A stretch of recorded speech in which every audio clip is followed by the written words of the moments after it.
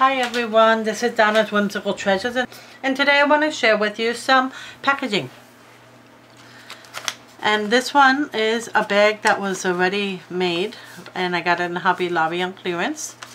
And it was actually for a baby bag, pink and blue. And I decided to trim and fix and make it my own, and there we go.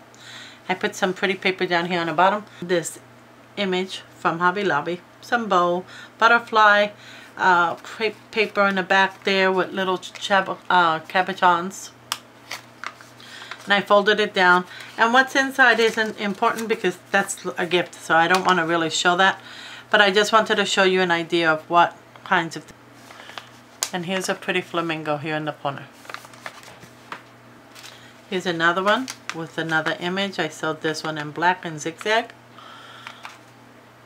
And I put these little handmade flowers, butterfly, bow. Over here, this pretty image, and also this sentiment here, little cabochons over here. Another thing that you can do is use the coffee holder and load up your goodies in that, and it looks really cute like that. I think it does.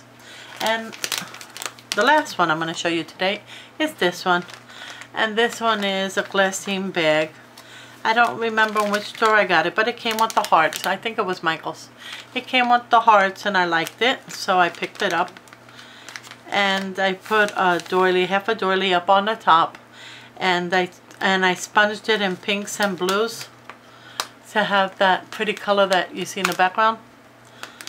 And then I put these little sparkles up here, another doily over here, a cupcake liner, and this pretty sewn heart with a button.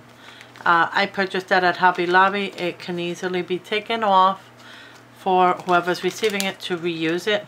Down here, this pretty lace and these little cabochons come from Prima. So there's so many things you can invent and make things look so pretty. Have fun creating, my friends. Talk to you soon. Bye.